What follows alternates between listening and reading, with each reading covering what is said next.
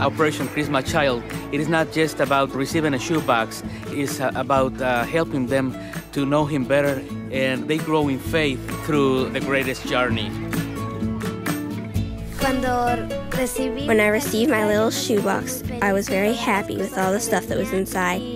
I was satisfied when they invited me to the 12 lessons of the Greatest Journey, and I was very happy to accept.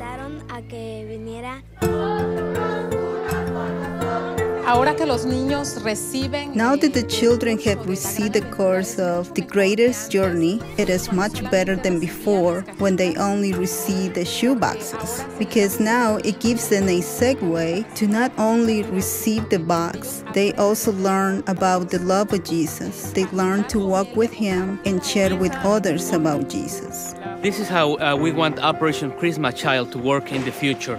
That is, connecting the shoebox all the way to a Bible. In the middle, we have a follow-up with the discipleship course through 3 booklets and 12 lessons.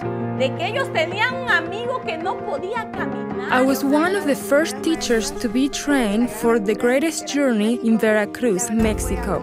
And to tell you the truth, it was very gratifying to me. It was a new experience for me because through the classes I can see the children having a different life of what they used to have. They were children that didn't know about Jesus. Their lives are changing and it was very noticeable.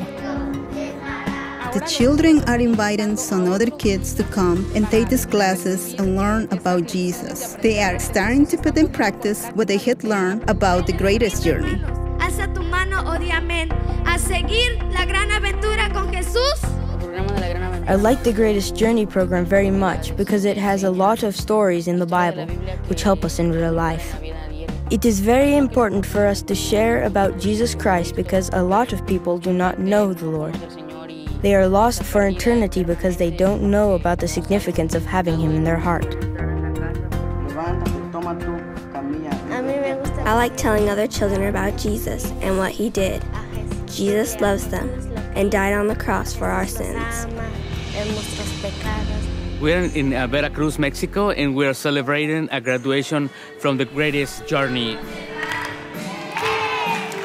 Attending the Greatest Journey is not just for the kid, it's for the whole family.